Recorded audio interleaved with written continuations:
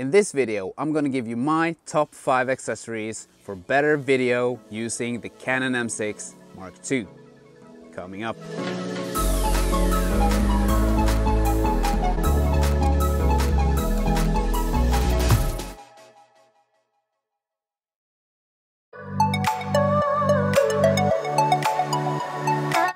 When it comes to video, sound is half the experience. The Canon M6 Mark II has a built-in microphone, but the microphone that's built into the Canon M6 Mark II has its limitations. As you can hear now, this is straight out of the camera with the Canon M6 Mark II. And as you can hear, the sound is okay, but it could be a lot better. And what they say is a lot of people can watch a really bad quality video as long as the audio is good. If the audio is bad, it doesn't matter how good the quality of the video is, people won't watch that video. One of the first accessories that I got from my Canon M6 Mark II was the Rode Video Micro. This is Rode's smallest and cheapest microphone, but that doesn't mean that the quality is bad. What's positive about this microphone is that you don't need extra batteries for this microphone to work. You can just plug it in and it works great with the camera. And now I have the Rode Video Micro connected to my Canon M6 Mark II. And as you probably can hear, the sound is a lot better with the microphone. So if you're into filmmaking and video, the first thing that I would get as an accessory to my camera is some kind of microphone. If you think about the audio quality that this microphone gives you according to the price tag, I think that this microphone, the Rode Video Micro, is a really good buy. Now there are a lot of microphones out on the market, and some people think that there are a lot of cheaper alternatives to the Rode Video Micro that gives you even a better results. I can't speak for them, and my experience with the Rode Video Micro is really great. I don't have affiliate links on my YouTube channel, so I don't make money from advertising the Rode Video Micro. If you're looking for a microphone, the Rode Video Micro is a really cheap, good alternative to your camera. Like the other M series cameras from Canon, the Canon M6 Mark II is a really compact and small camera. And the compact size of the Canon M6 Mark II makes it really easy to just throw this camera in a bag. Don't throw the camera, put it nicely down so you don't break it, but to just put the camera in a bag and take it with you wherever you want to go and get some really good photos or video.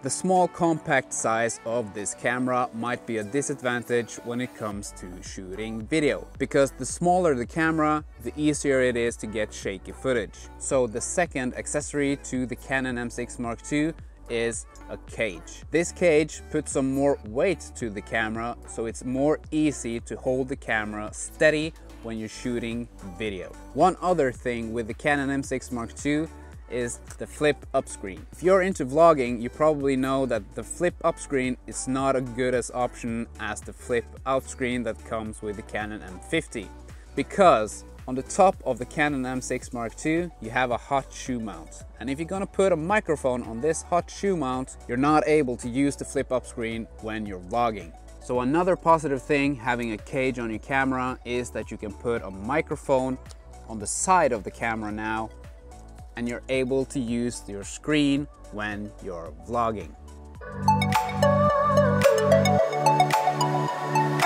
The third accessory for better video with the Canon M6 Mark II is using a neck strap.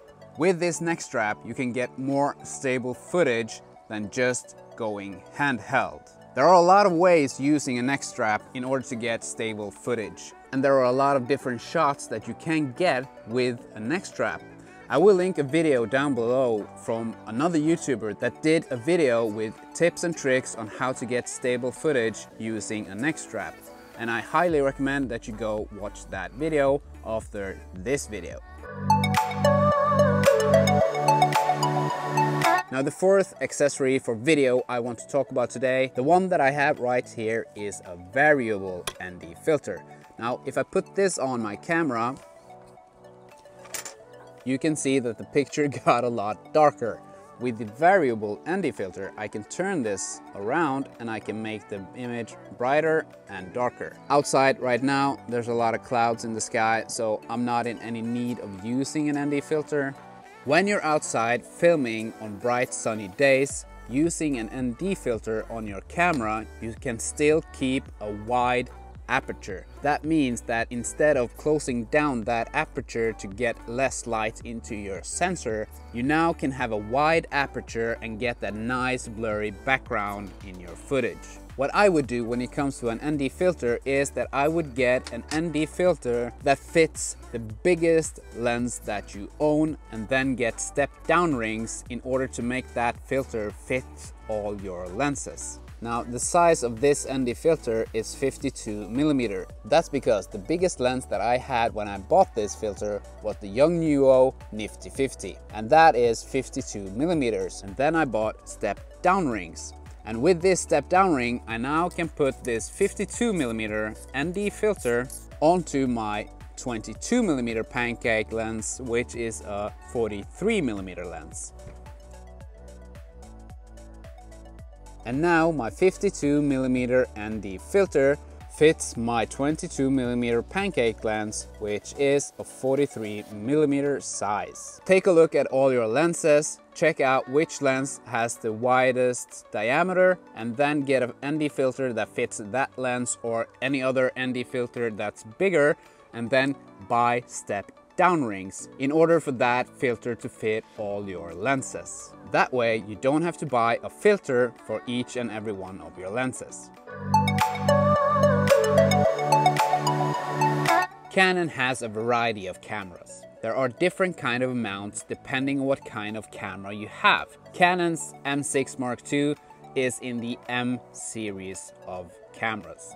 The M series of cameras uses an EFM lens mount, and you have to get an EFM lens for the lens to fit the camera. There are some EFM lenses out there, but the variety of EFM lenses is not that big if you compare it to the EF lenses or the EFS lenses. So what I would recommend as a fifth and last accessory to your camera is to get an adapter for your camera. This right here is the normal EF to EFM adapter from Canon. With this adapter, you now can use EF and EFS lenses on your Canon M6 Mark II. So with this adapter, you now can use all the EF lenses and all the EFS lenses that are out there. And as we know, it's not always the camera that gives a certain kind of look to your footage, it's the lens that you are using. So with an adapter, you now get a whole different kind of range in lenses, and you can choose from a variety of different kind of looks